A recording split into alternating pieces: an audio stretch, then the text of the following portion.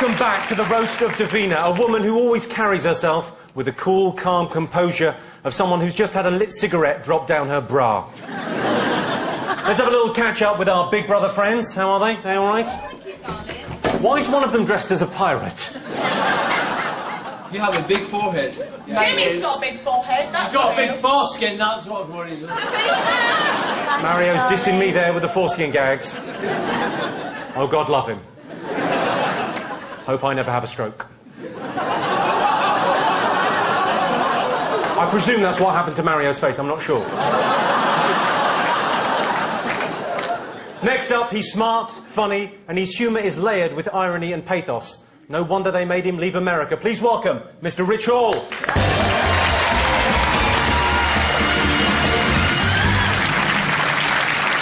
Thank you so much.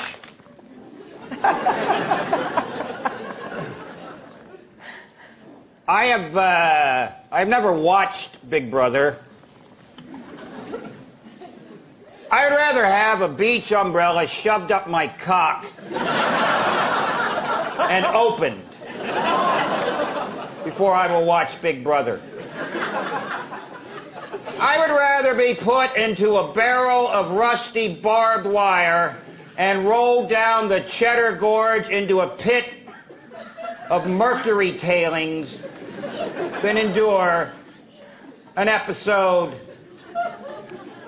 of Big Brother. I would rather have to eat at the Aberdeen Steakhouse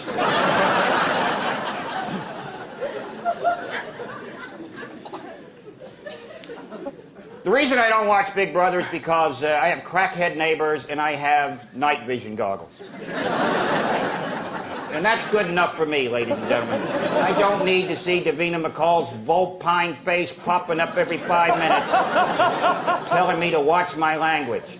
Fuck off. I'm kidding. It's a lovely face. It is a look at it, ladies and gentlemen. That is a friendly, chirpy, happy, shining face. That is a lovely face, and it's a definite respite from the stultifiedly talentless gaggle of fame whores, lamppost hookers, couch spuds, date rapers, and human rodentia that pass through the Big Brother house in some desperate effort to be famous. Let me tell you something. If you're in Big Brother, you're not famous. You're a creep. You're not in show business. You are marginally connected to show business slightly more than a guy who's just written 6 letters to Jodie Foster, all right? But Davina is the shining, happy, chirpy face. She's lovely. Lovely face. She's like the hospitality coordinator at an abattoir. But wait a minute, Rich. She just didn't present Big Brother. No, she made an exercise weight loss video. It's a good thing dignity doesn't have any weight. If it did, there'd be nothing left of you except a pile of bones. A couple bags of silicone. Okay, anyway, I'm kidding. I'm kidding. I'm sure they're real. I'm sure they're real. It is reality TV. Weren't. I know. I don't. I'd Can I be just have a more. look? I don't know what possesses people to want to be on Big Brother. I mean, you saw them. Is there a waiting room somewhere? I don't know, a last hope saloon where a bunch of pugnacious losers are sitting around drinking bar varnish? I would rather have my face super glued to the greasy buttocks of a 300-pound German weightlifter. You get the picture. It is. I'll present it. What's that? I know you will. I'll present that. Why aren't you in Chile right Getting now? 33 men trapped underground, no communication. That must be making you moist. And that is how insidious reality TV is. Of course, they're heroes, but last week they were squabbling over who gets to be the last one to come out. Because obviously the last one out is the winner. You're being rescued. You're not being evicted, it's a fucking rescue. Get in the chamber, you prick. I would rather spend the night in Birmingham.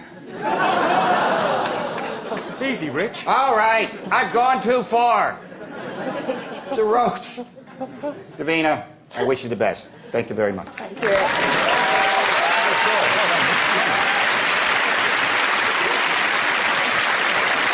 Rich Shaw there. He's one of the most distinctive voices in comedy, and by that I mean he has a really weird voice.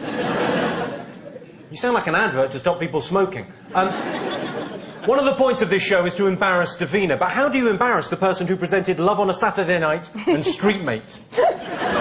You remind them they used to present Prickly Heat on Sky One with Julian Clary.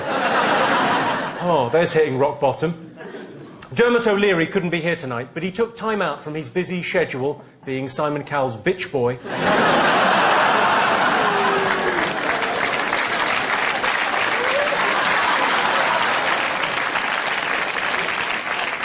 to take us through Davina's early career. Here he is.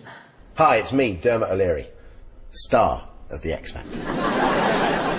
When I was just first starting out as a presenter, Davina took me under her wing. Her massive bingo. It's hard to believe now, I know, but once shouty, patronising Davina was even more successful than me, Dermot O'Leary, star of The X Factor. So, what did I learn from Davina?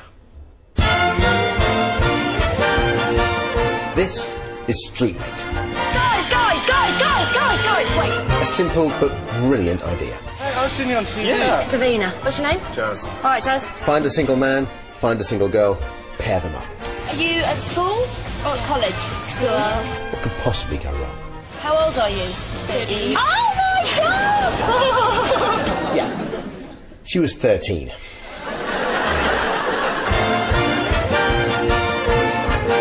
Let's take a look at one of Davina's earliest shows, Prickly Heat. Hello, Prickly Heaters. Welcome to Prickly Heat, the show that makes Baywatch look interesting. This next game is called Chip Botty. Bum grapes, bad breath. Basically, the game goes like this. At the bar, they will find 2 pints which they have to down. They also have to put some socks down their...